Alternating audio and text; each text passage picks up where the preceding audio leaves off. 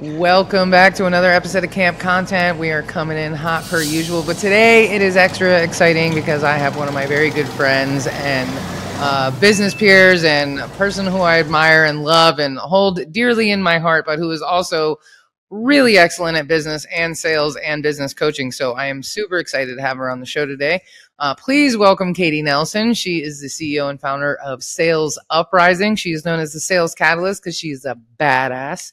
And she has been in business since 2006, coming up on an anniversary, or 2016 rather, coming up on an anniversary. Sales Uprising is a business coaching firm with a sales focus. So if you hate sales, then you should know Katie Nelson because she will teach you how to love sales and do it really well and crush those goals that you've set for yourself. So if you have said to yourself or anybody else in the last year that I hate sales, this episode is for you 100%. So without further ado, welcome to the show, Ms. Nelson.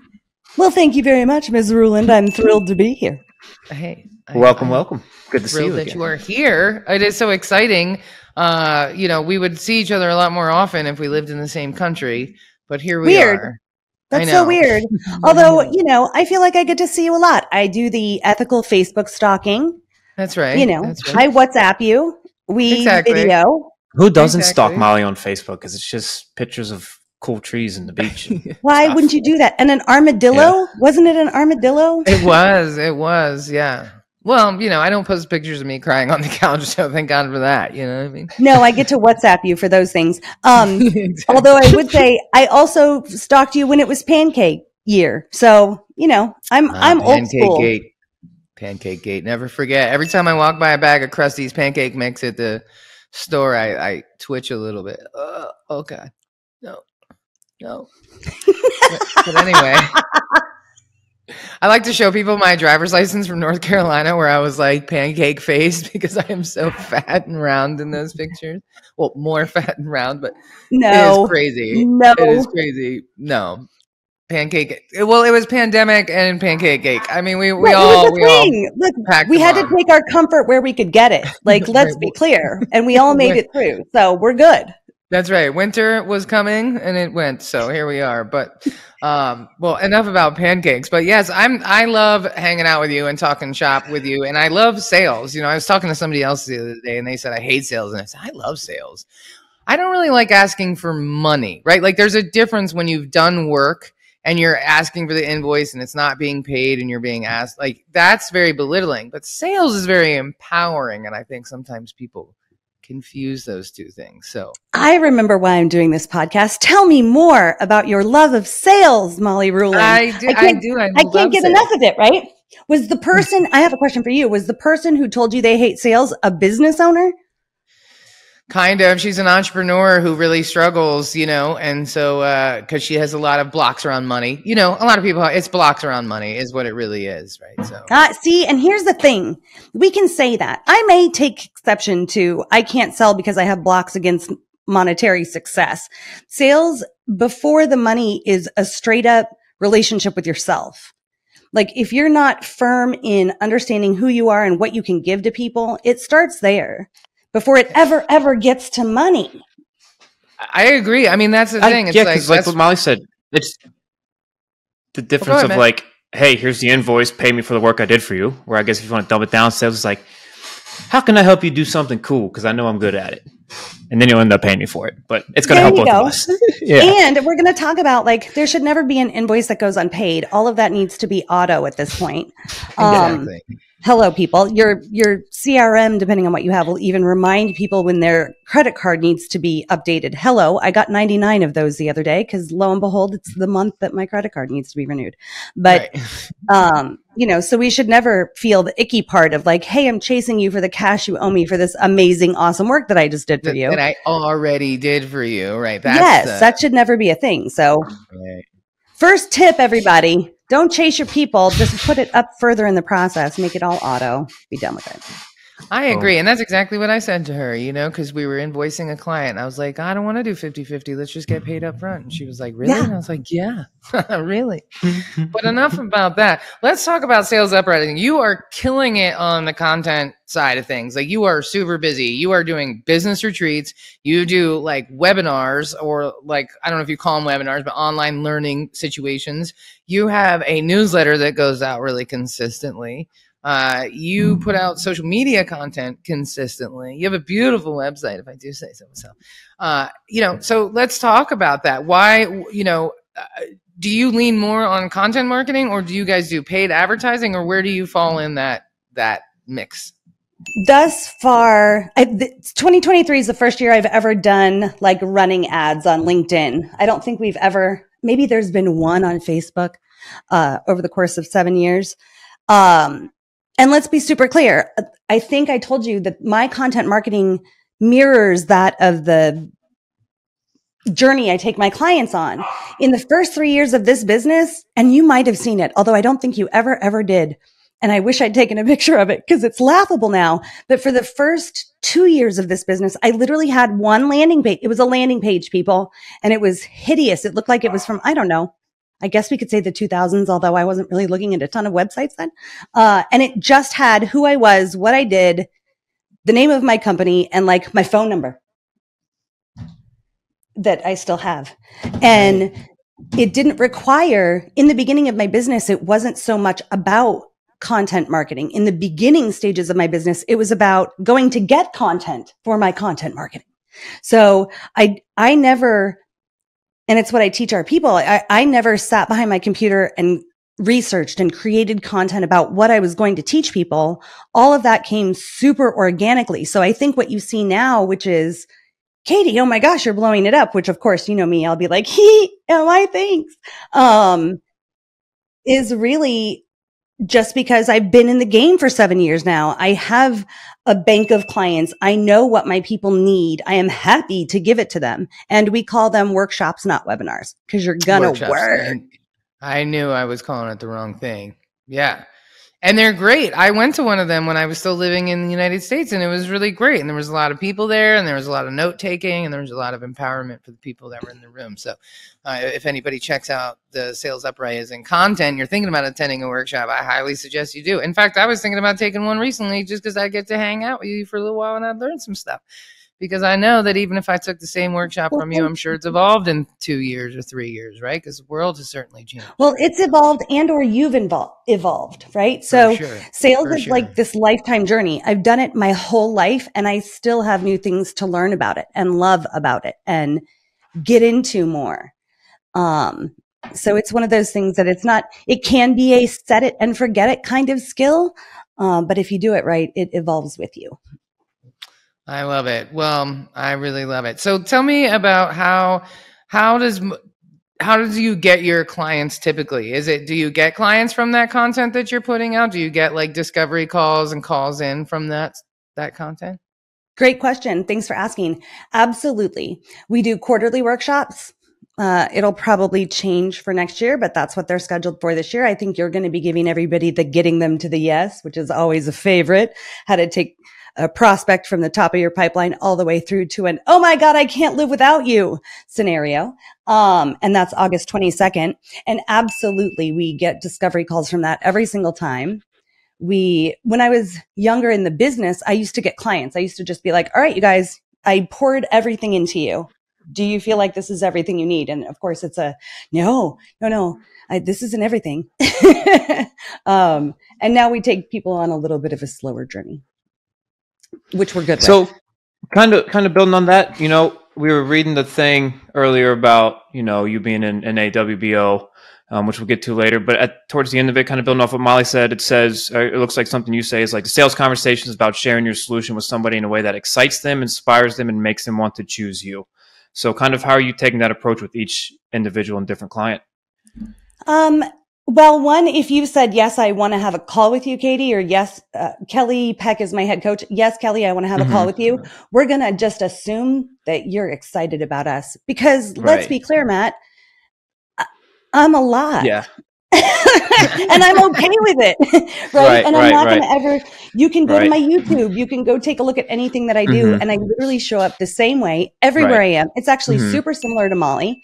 And so if you see that and you say, you know, I really want to have a one-to-one conversation with you, the assumption is you don't think I'm going to be less than what I was when I delivered whatever it was I delivered to you.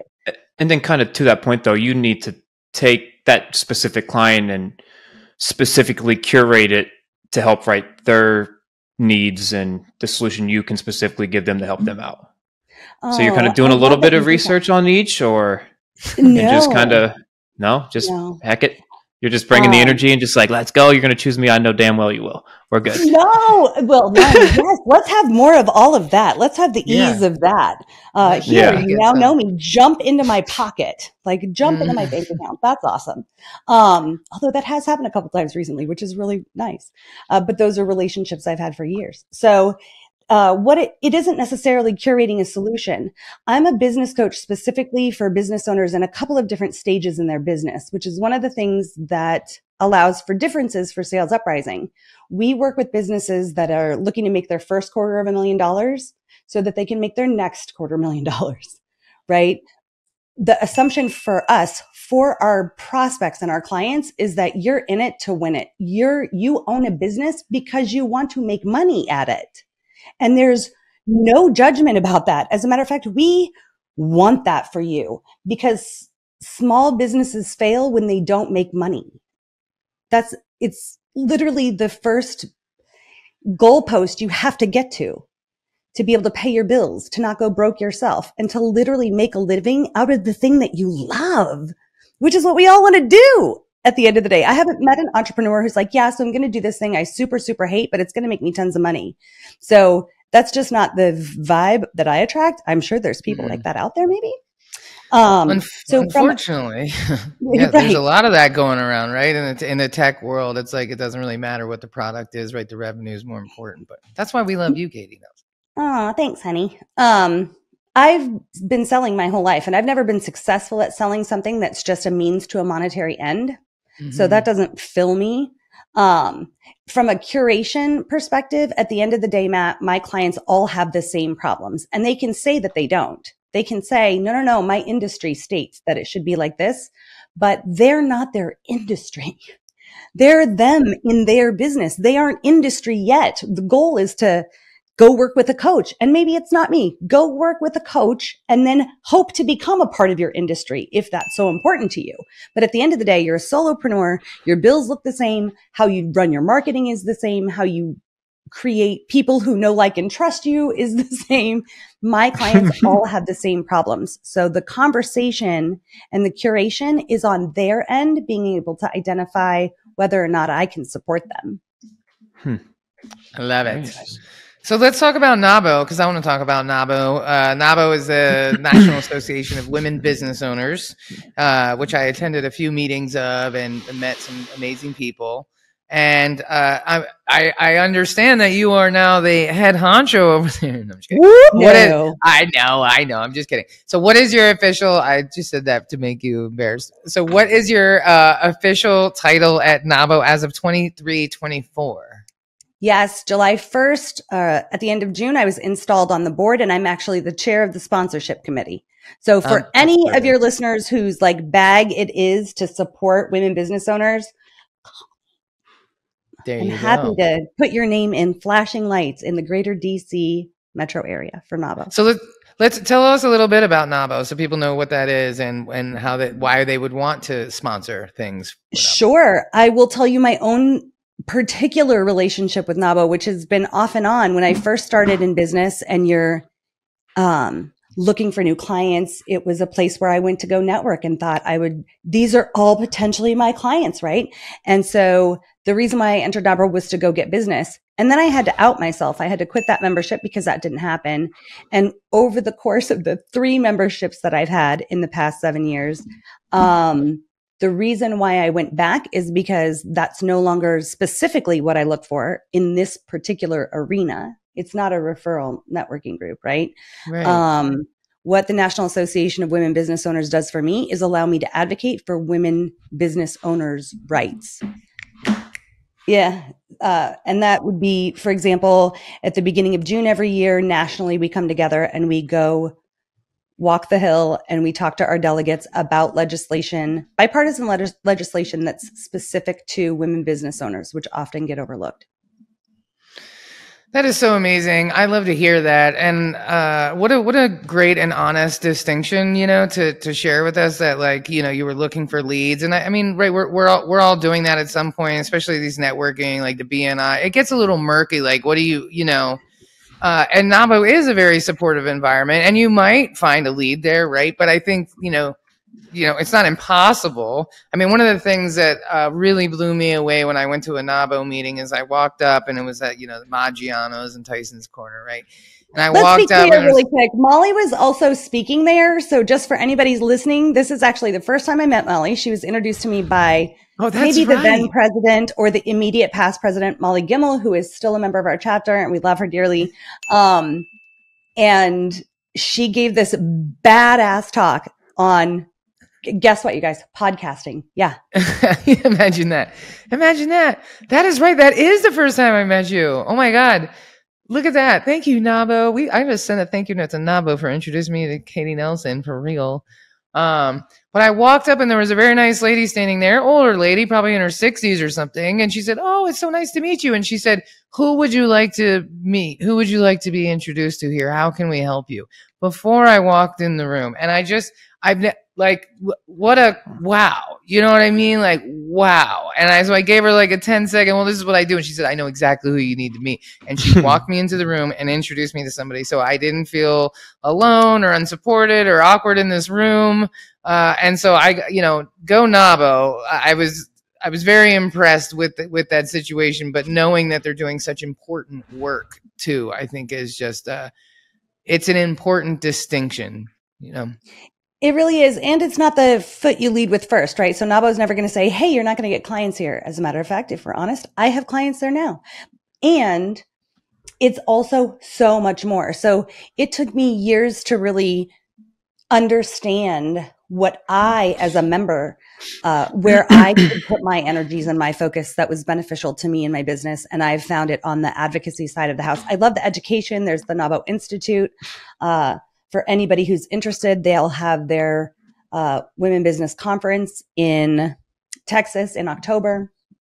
I'm super looking forward to that. I think so it's amazing women who get to learn from amazing women, who get to support amazing women, and the future of women business ownership, so just as a historical fact, and I told you and Matt this before, but it astounds me every single time I hear it, that it wasn't until HR 5050 and that bipartisan piece of legislation that NABO was instrumental in moving forward, that women could actually sign for their own businesses financially. 1988. I don't know about the demographics of the people who listen to this podcast, but I'm going to tell you, every time I say 1988, it makes me die a little inside. That's just not far enough ago. And I think that, and not to get political, but if we take a look at the political climate today, where it does not feel like rights are cherished the way that they used to be, my business is super important to me. The work that I do with my clients is super important to me. And the idea that all of that could be taken away in the blink of an eye, as with so many things lately, is not acceptable to me. Amen, sister. I mean, sorry, got myself a little hot there. Sorry. I know. I love it. Let's do this. I mean, it wasn't until the Equal Credit Opportunity Act of 1974 that women were allowed to open a bank account. Yep. So it was only 14 years earlier that we weren't even allowed to have our own money. Yep. Just pause for the cause on that one. My God, you know what I mean? It's crazy. And then now we're also having conversations, right, where you see people are talking about, like, if you want to end poverty, give women more empowerment, pay women more, they'll fix everything. Like, it's starting to shift, which, I guess if you look at it from that perspective, right? Like, if the pendulum swing is can't even have her own money 35 years ago, or no, wait. I'm 46. So it was, I'm like, 47. So it was 46 years ago. The year you were born. Right. 46 years ago, we could open a bank account, and then, 33 years later, we could, or 10 years after that, we could, or 33 years ago, Yep. right? So, and now, we've got a woman vice president, we have women business owners, we have women in the Fortune 500. So, I mean, we still have a lot of ways to go, but I love that Nabo is focused on the important things because, I love being around women, and there's a special kind of energy and fulfillment you get when you're like around women and you're empowered and you feel safe and your cup gets filled. But I think sometimes some organizations lean too much on just that part and not enough on but what are we really doing other than saying that you're enough? Like, you're enough. Okay, cool. I'm enough. Let's go write some legislature. You know what I mean? Right. Yeah. Well, and so I think as with everything, the colors shine brightest when there's a full spectrum. So I think that there are places for the I am enough institutions. Yes. And I think that as we grow through our colors, we get to decide, what am I going to do with my I am enough, if my anything. Enoughness. Yeah. Yeah. What's next? What do we do now? Right. And there's so many generational stories that haven't even gotten to a woman is enough yet, that I think that if those women are lucky enough to get to the I am enough, it's okay. You can just be enough. We support that. We're about that. Enjoy that. 100%. Right. So, but then we got to get past okay, now what do I do with the enoughness? Like you said, how do I make money? How do I raise money? How do I sell things? How do I run a business? How do I actually do this with my newfound empowerment? Right. And even if you don't, even if you're just with your enoughness chilling and you feel better, that's great. But for the women that do want to do those things, I like that there's more resources, right? So it's no shade on anybody who's not, but I want to go a little further. Show me how to make the money. Show me the money. Show me how to make money. I have a whole workshop called Show Me the Money. I know. I was plugging it for you, boo-boo. Yeah. You're cute. Thanks, Molly. Show me the money. Show me the clients, getting them to the yes, knowing your numbers. Not everything is about, let's talk about business really quick. So business in and of itself is not human. It's a human construct. It has no feelings. It does not care. It has a great day every day. It's in and of, right? It's not a human thing. So if you're having a bad day as a business owner, that's you. The goal is to make it so that your business still survives, even though you've had a bad day. As entrepreneurs, we have this emotional up and down that we literally cannot afford, right? We need to stay even keel and on point, and as with it as much as possible. I can go break down elsewhere. I tell my clients this all the time. There's nothing like being an entrepreneur that requires more of you than every other institution in your life, up to and including parenthood. And the example for that is you're in DC traffic. You are late to the dentist appointment. Johnny is kicking the back of your seat because the DVR that is now in the back of the headrest is broken. And so he's losing his absolute shit, if I can say that. And you turn around and tell Johnny to shut the hell up.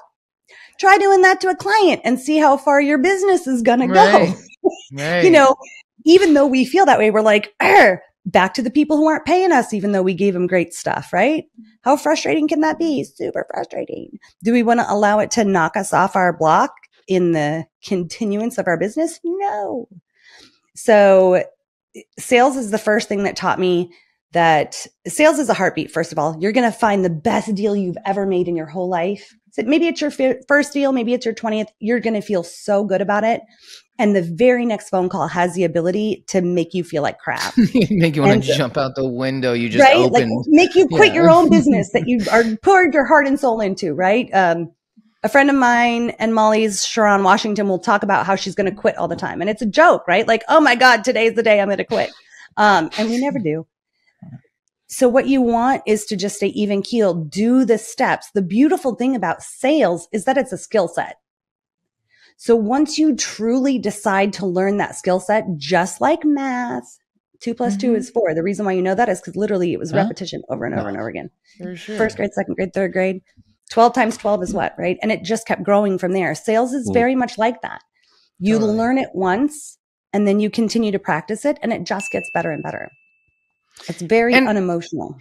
And if and I think what it boils down to, and when you touched on it earlier, like I'm a great salesperson when I'm really excited about the thing. I'm not trying to sell it. I have sold, like I was talking to somebody about magic erasers for 15 minutes the other day, like, cause I was like, no, you don't understand. They're amazing. Like if I'm truly excited about something and I know that it works and I know that it has value, I am going to like want to share that with you. I don't work for Magic Eraser. I get nothing from that. I just know that she would really like to have one in her house, right? So when you feel that way about what's that? It's a Book remarkable. of Magic Erasers? No, but I use those to get the little things off my patent leather shoes. It's a remarkable. Right. It's a remarkable too. So many people are like, are you an affiliate? That's what people think, right? Are you an affiliate? Do they pay you to talk this highly about stuff? No, I like it. It's beneficial to me. If it's beneficial to me and you're like, hey, what's that? Go buy a box, go to Costco immediately, talk to Bezos, whatever it is, go buy lots of magic erasers. Molly's right. They're like kind of the most amazing thing ever. They're magic. They're appropriately named. And so, but it's like your business too. If you know that what you do is going to work and provide value, then it doesn't feel icky, right? Or skeevy or salesy to talk about it. Cause I'm like, I know it works. I know it's going to work for you. I know there's value here. So I don't feel like it's a very different feeling than when I worked for Toyota and they wanted me to sell the extended warranties. And I'm like, these are shit, and I know they are. And I would tell the people, you can buy this. And I'd go, don't do it. And it would hit my sales numbers, but like, I didn't want them to waste their money. Right. But when I'm excited about something, it doesn't matter if it's $20,000. If I know it has value and I know it's going to work and I know it would be good for you, then it's really easy for me to try to show you why.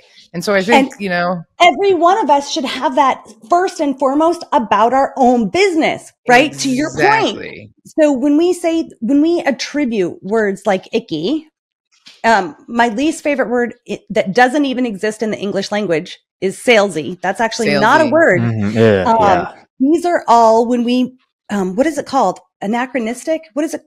I'm going to forget it, but word. It's us attributing human feelings to a thing that is not human and has no human feelings. It's like when you think that the dogs look guilty, Molly, that's not a real thing. Like that's us projecting that on them. You should see JoJo's face sometimes. She looks I do. I see all the pictures of JoJo's face. I don't think there's a single angle of JoJo's face I have not seen. Anthropomorphize, something like that. Yeah, okay, there we go. The brain's working a little bit today. Anthropomorphication. Yes, thank you, Matt. And that's very specific with animals. But so that's what I mean by it all comes from us first. When people say sales is so icky, that's because they feel icky when they do what they think selling is. Well, exactly. So I was just looking this up online. I have a friend, Jade Connolly Duggan. She's like, she's a genius, honestly. And she posted the other day, she said, it will always baffle me when people complain about somebody's emails being salesy. Like, when was the last time Amazon wrote you a nurture love letter? I was like, that's fair. You know what I mean? Like is it less authentic to try to hide the fact that you're selling? Like, I don't like, what is the alternative there? Right. Like, to not be salesy. It's like, well, I mean, I want my business to be successful. Therefore, I want to sell you. Now, I only want to sell you if you're appropriate for what I do. I only want to sell you if you personally feel you will find value from this. Right. Like, it's a sales. The beautiful part about sales is that it isn't just me. And I say this, it's not about you, boo. It's about them. Like, I only know what I can do. And I can be as honest about that. And I can tell you how much that's going to cost and what time it's going to take and how we're going to do that if that's important to you. Although, let's be clear, it's not. So I can give you all of that. So what do you bring to the table? Right? Do you have a need for me? No? Okay, decision tree right there. We can just go have coffee and our life can look different than this business scenario. Yeah, exactly. Show me your pictures of your dogs. If yes, there's a need, then let's get into it. It is so wonderful because you had talked earlier when you were introducing me about my love for sales, Q1 of 2024, and I'll make sure that you guys stay abreast of the situation, I'll be putting out a book called Sales is a Love Language. And it's just how I feel.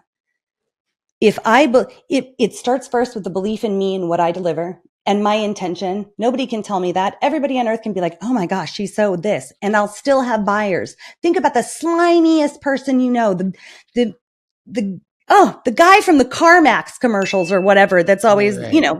That guy, they still have clients, customers. Yeah, exactly.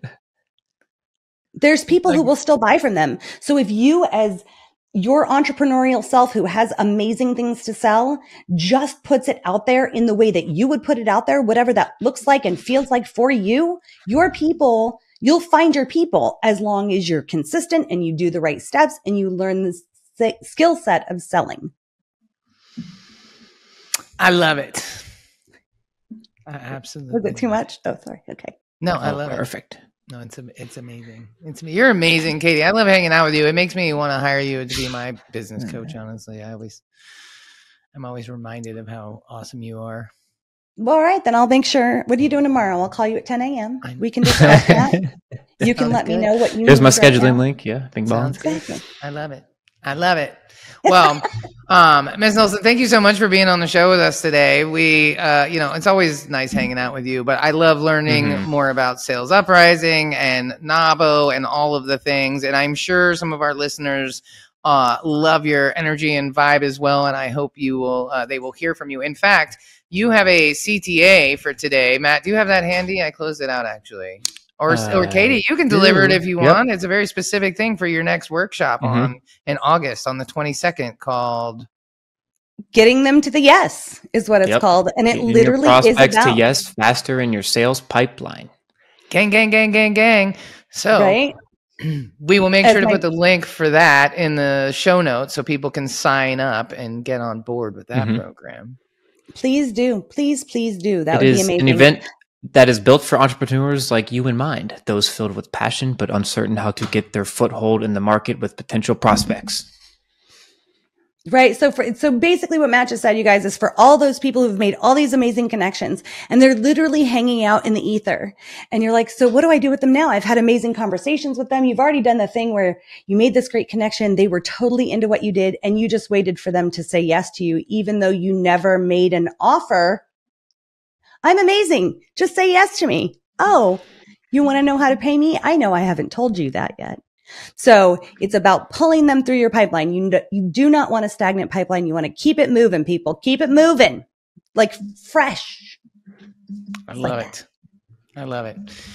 Well, on that note, people, check the link, join the workshop August 22nd. It's going to be a good one. You might even see me there because you can never learn too much, honestly. And that's when I feel like you should constantly sharpen your sword and get better at things. And let's face it, it's been a hard couple of years, a lot of transitions in people's businesses, a lot of stuff personally for a lot of people. Maybe you don't have your juju like you used to. Maybe you feel a little off in your game. Well, go to Katie's workshop and freshen up your skills and sharpen your sword and go back out there with like a renewed sense of excitement about your offers and your services and go crush some sales goals for the last quarter of the year. That sounds like a great way to spend August 22nd morning or afternoon, because what else are you doing in August? If you live in DC, you're inside. Okay, you're inside. I know you are. So on that note, thank you all for tuning into Camp Content.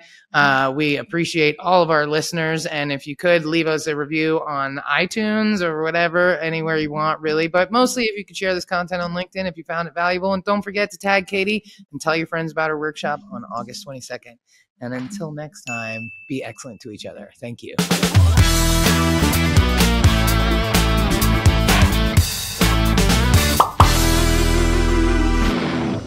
Produced by Heartcast Media.